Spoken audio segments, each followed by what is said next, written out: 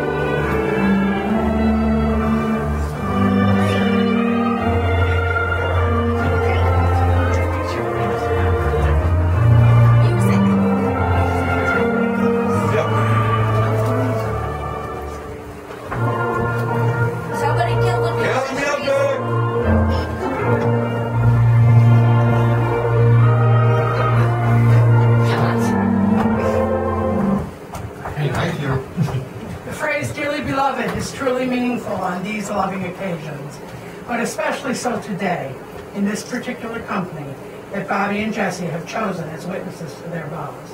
Who giveth this woman to be married to this man? Thank you. Take the bride's hand. Take the bride's flowers. And so, dearly beloved, we are gathered here in the presence of God and this company to join this woman and this man in marriage. Today's celebration is an outward sign of a sacred and inward commitment, which religious societies may concentrate and states may legalize, but which neither can create nor annul. Such union can only be created by loving purpose, be maintained by abiding will, and be renewed by human feelings and intentions. We'll light the end of the candle together and then do the noms.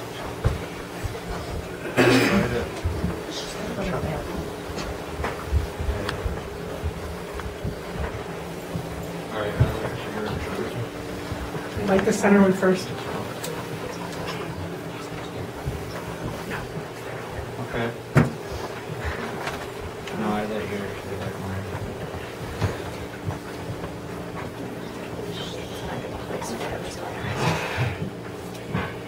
marriage represents the union of families.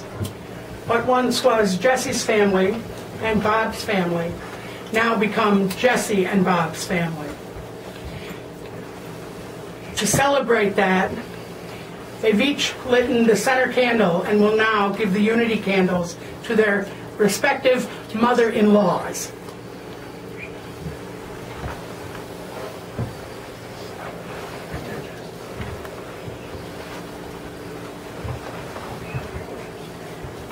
And so we see created before us one family.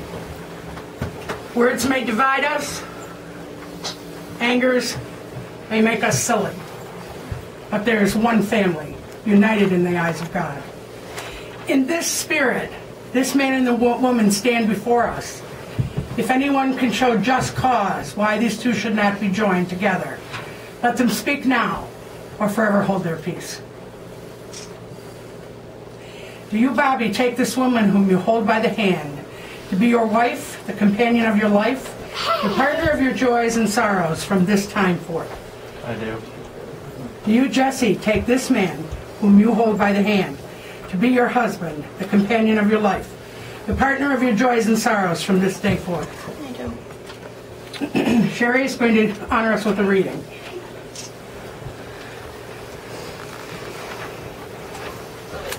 Love suffers long, and it is kind. Love does not envy. Love does not parade itself. It is not puffed up, does not behave rudely, does not see its own, and is not provoked.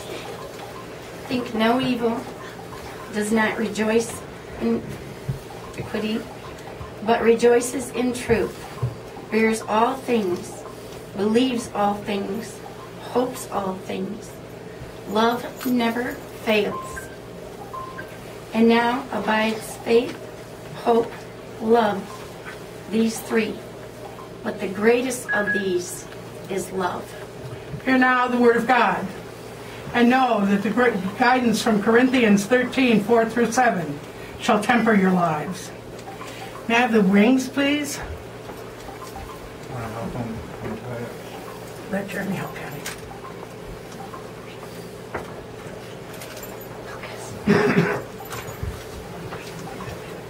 All right, We'll see. back over on this side, Jerry. These rings are a symbol of unending union, as endless as eternity. May they ever remind you of your sacred union, one to the other, from this day forward. Divine wisdom, infinite love, bless these rings and their wearers, and honor the two that have given them, that they shall be united in perfect peace and happiness, that their household shall be one of harmony and love. Amen. Jessie. Put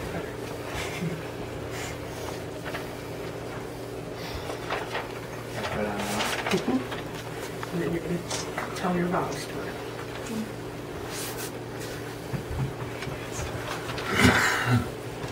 I, Bobby, take you, Jessie, to be my wife, my partner in life, and my one true love. I will cherish our union and love you more each day than I did the day before. I will trust you and respect you, laugh with you and cry with you, loving you faithfully through good times and bad, regardless of the obstacles we may face together. I give you my hand, my heart, and my love. From this day forward, as long as we both shall live, I love you.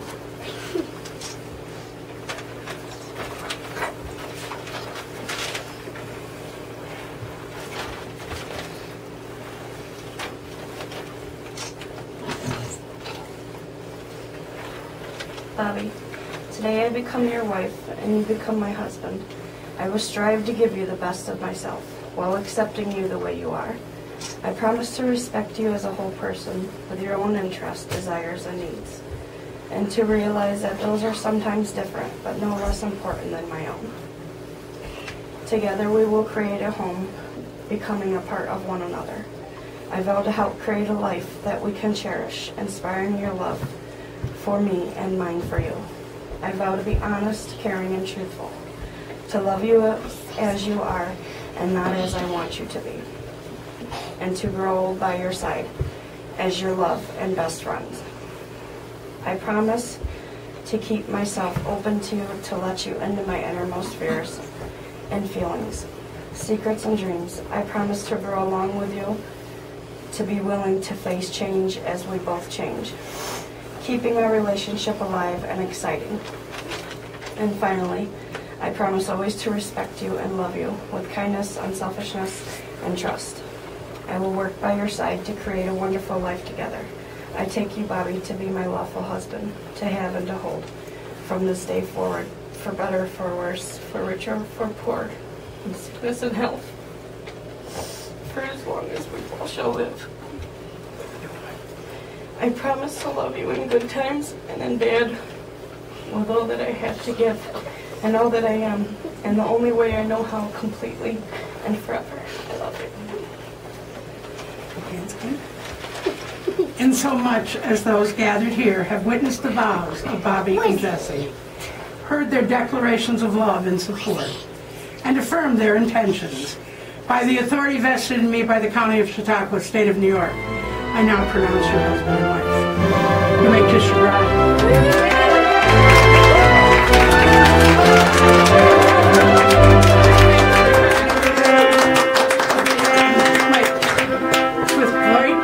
I present my heart's son, Bobby Schaefer, and his wife, Jessie Schaefer.